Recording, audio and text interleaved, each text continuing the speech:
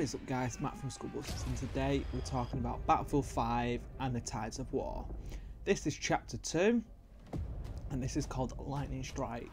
Chapter 2 starts on the 17th of January, going in for 8 weeks. That's coming up to end of March, not end of March, sorry, end of Feb, towards March. And yeah, just 8 weeks of weekly challenges and content. So let me get straight into this. Right, we've got 3 new weapons, 3 new vehicles. We've got Combined Arms, which is co-op campaign. We've also got Squad Conquest. We've also got the Returning of Rush and a new Grand Operation. Right, for the new weapons, we've got an SMG, a semi-automatic rifle and a large machine gun. The SMG is a ZK383. The semi-automatic rifle is the model 1944, and the large machine gun's the M1922.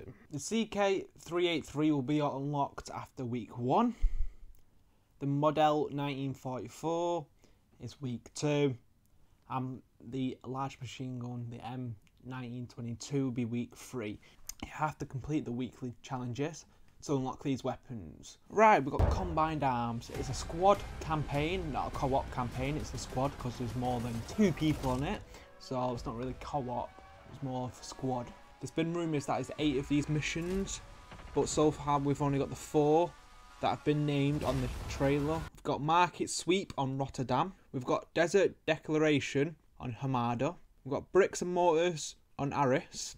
And we've got the Bridgehead Blockade on Twisted Steel. So that leaves out Devastation, Narvik, VGL, Panzerstorm and Aerodrome. So the Combined Arms will be released mid-February, so it'll be like week 5 or week 6 in the Tides of War Chapter 2. So we've got Squad Conquest. This is a tighter and intense version of normal Conquest, and it's infantry based only. And these 2 squads, so that's only 8 players on each side. All you have to do is capture 3 or 4 flags, depending on what map you want. And it's only 3 maps this is on. This is on Aris, Hamada and Rotterdam. So this is going to be a very tactical squad game only.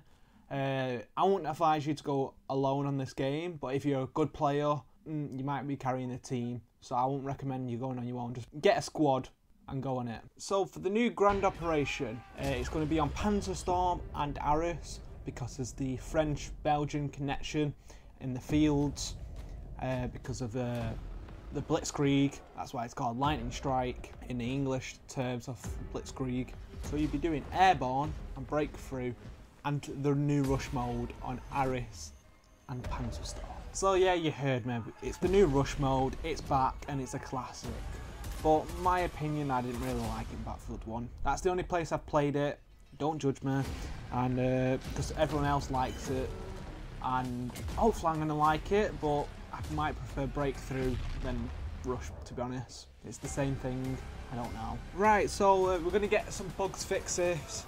There's going to be another patch in February or end of January, because they said there's going to be 2 patches in January, so it might come at the very end or start of February.